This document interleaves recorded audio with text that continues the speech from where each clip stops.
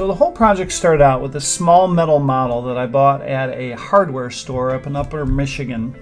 And then I got to thinking about this drone that I had in my basement. So using my skills with scratch-built aircraft, I decided to take the two and meld them together.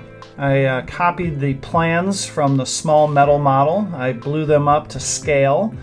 And using these instructions, I put together my scratch-built lunar module. And you can see here's the base of it in proportion to the small model.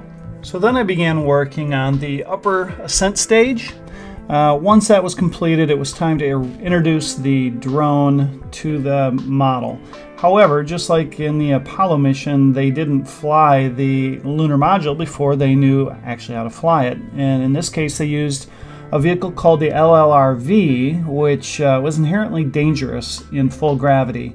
This is a video of Armstrong actually bailing out of that at the last minute, saving his life and, obviously the mission. Here's my version of the LLRV, and once I proved that it could fly, I introduced it into the LEM model, and then I finished painting it, detailing it, many more hours of work. And this is the final product here.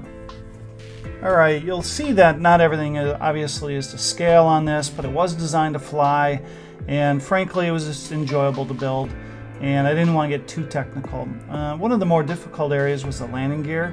I had to create them strong enough, but also replaceable in case I had a bad accident. Then the other area was the slits in the side here, which disguise partially the props and the drone itself. Just to kind of keep a low profile. I did create the model in two parts, the ascent stage and the descent stage, much like the real spacecraft is designed. It also enabled me to have easy access to some of the electronics and the battery. You'll see a little bit of the construction inside and how that all went together here. I didn't originally plan on building the bottom to this aircraft as far as putting on an exhaust nozzle and all that.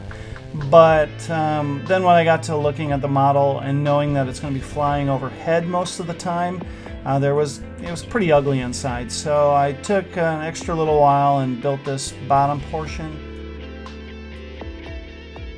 Inside you can see the drone itself, the wiring, that is all accessible, and with the cut of 3 zip ties and slicing those little doors open, I can easily access the electronics. Now, I have many hobbies, one of which is creating video and editing photos. And you can see here that I'm kind of playing around with a few things. But I also did this with these stills, these higher quality stills for model builders. It's always nice to have good clear images that you can pause on and zoom in on. So these are for those people. So if you're one of them, you're welcome.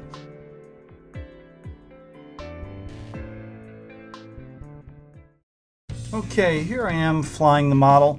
It stands about 1.5 feet tall by 2 feet wide, weighs in at about 5 pounds, and will consume a 4,000 milliamp battery in about 3.5 minutes. So it's kind of a hog, but it's a blast to watch fly. So I'll be quiet and just let you enjoy the flight.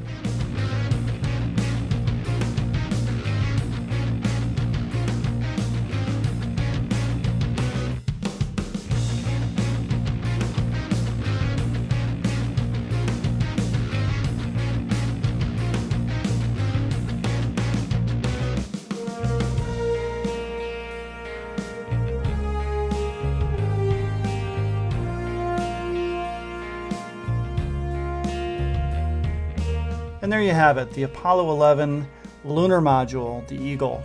This model was a lot of fun to build. I hope you enjoyed the video. Until next time, take care. Hey, if you like my video, make sure to subscribe to my channel and then click that little bell icon so you get notified whenever I post something new. Again, thanks for watching. See you soon.